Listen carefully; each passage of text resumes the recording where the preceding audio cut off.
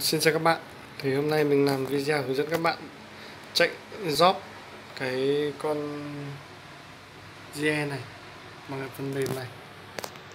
Phần mềm này. Đó. Thì các bạn này, nhìn chân CN1 mình không cắm gì cả.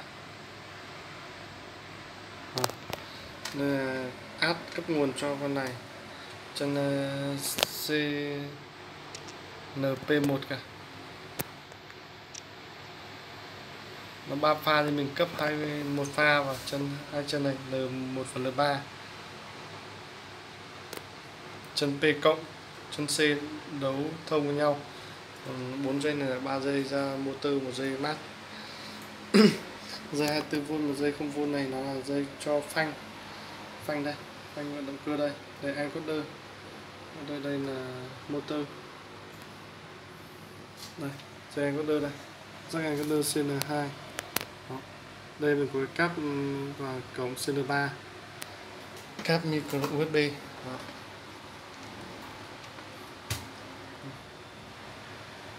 Đây cáp sạc điện thoại. Cắm máy tính. Bây giờ mình sẽ bật cái phần mềm lên. Phần mềm giao diện là như này. Con servo là mình đã reset về cái cài đặt mặc định của nhà sản xuất và mình bật add lên. Nó sẽ bảo E5E 6.1. Mình sẽ vào phần mềm này. Đây là con GE đây. Mình tạo một cái mới nhé. Mình vào đây. Vào cái trang giấy này mình tạo một cái project mới. Rồi. Mình chọn model. Đó. Thì mình đây nó có rất nhiều J4A này. Đó, các bạn xem nhé. Thì con mình là GE 10A, mình chọn con này. Ok.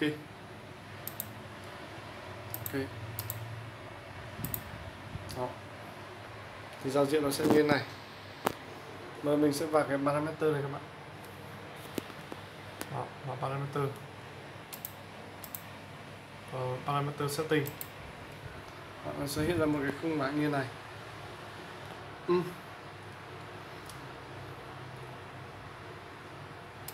Nó rất to lên. Đó, nó sẽ như này. Thì mình sẽ vào đây. Digital đây. Basic đây. Kích vào basic. Đó. Các bạn vào chỗ auto on. Rồi. Các bạn vào đây. Nó sẽ ra một bảng như này. Thì chúng ta cần cho những cái chân SON on này, LPSB on này, NSN on này, và chân emergency stop on. Kích OK. Sau chúng ta này, đó, viết xuống. Ok. Rồi các bạn để ý nhé, nó nói này. Chúng ta cần phải tắt nguồn servo đi. Bất kỳ chúng ta cần làm cái gì chúng ta sẽ phải tắt nguồn đi, nó ghi nhớ cái đó. Ok. Rồi. Bây giờ mình sẽ tắt nguồn add đi.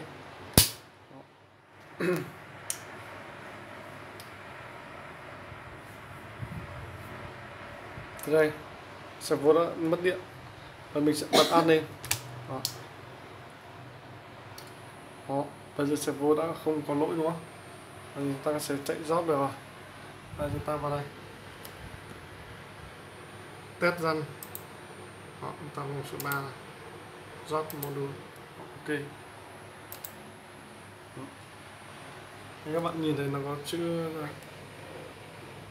NSP và NSN này. Tích ở đây được không tích được tại vì chúng ta đã tích cái đặt ngoài vừa nãy rồi. Chúng ta tích một cái dấu này. Đó. Chúng ta chạy nhé, nhìn servo sẽ quay. Tích ở đây này.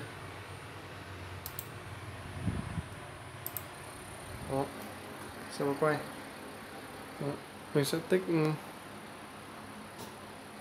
Các bạn nhìn thấy con chuột của mình không? Mình sẽ stop lại. Stop. Đây, bây giờ tốc độ nó này.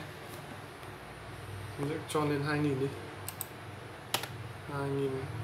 2020. Đó. Mình tích vào run nhé. Đó, các bạn nhìn thấy không? Rất tít luôn. Stop này. Stop. Đây, các bạn nhìn thấy 1000 mili giây đây, và mình cho nó là 10 giây thôi, 10 mili giây thôi. Đó, thì nó sẽ rất là nhanh và nó sẽ dừng ngay. Đó, stop ạ. Đó, có thấy không? Đảo chiều nhé. Mình sẽ chậm cho các bạn nhìn thấy đảo chiều. Đó, stop, đảo chiều.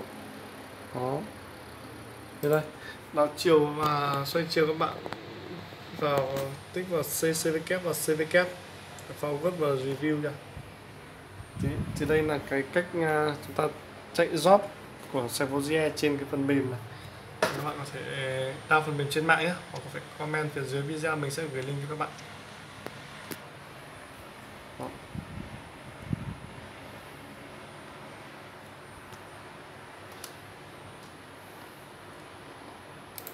Vẫn nhớ vào cái phần này, phần digital in out. Đó, vào basic. Đó, để chúng ta vào cái phần này, cả servo. Đó, auto on này, nó sẽ hiện ra một cái bảng như này. Thì chúng ta chỉ cần tích 4 cái. Đó, on cho nó on lên. Chúng ta không cần phải cắm cái jack CL1 vào.